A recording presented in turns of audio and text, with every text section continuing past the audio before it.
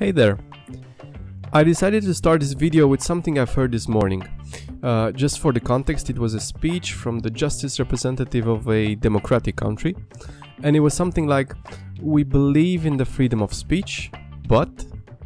And in my opinion, whatever comes after that "but" is very unfortunately placed. Language is a powerful tool, don't know if you've realized it, and to use our language masterfully is a really powerful skill. A thing I always am aware of, sometimes more than I wanted to, is the use of "but" in the conversations that I hear. I do mean the conjunction. Now, "but" is used a lot to put two opposite things together. It's nice, but it's noisy. This is a good book, but it's hard to read. Our minds do expect that after a "but", we put something that would take the phrase into a totally different direction than how it started. A big thing I observed is that people are using this even when actually they don't mean to use it. And when you don't mean to use it is usually when you want to keep the agreement, keep the client with you, keep the conversation open, etc. I agree, but, I understand, but, yes, but. What do you think happens in the mind of the people who are hearing this?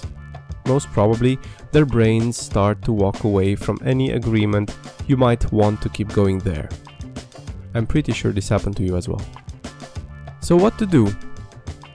One thing you could do, if your intent is to finish the phrase in a positive way, is to switch the order of the positive but negative into negative but positive.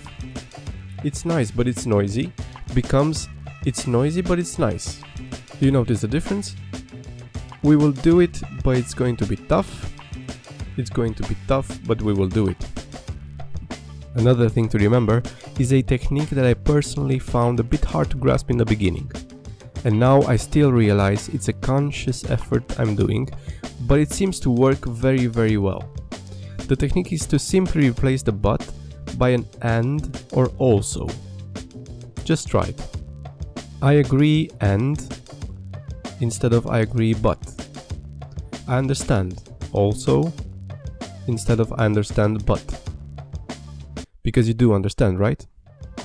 Yes, and it's awesome, use it. Again, I also find it a bit hard to use in the beginning, but then I realize there are actually very few cases when we should actually use "but".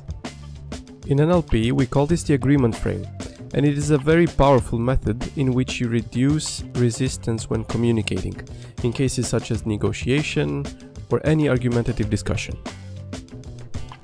I don't want to suggest that you should actually change tomorrow and make the "but" disappearing from your vocabulary. I do, however, want to suggest that you pay attention.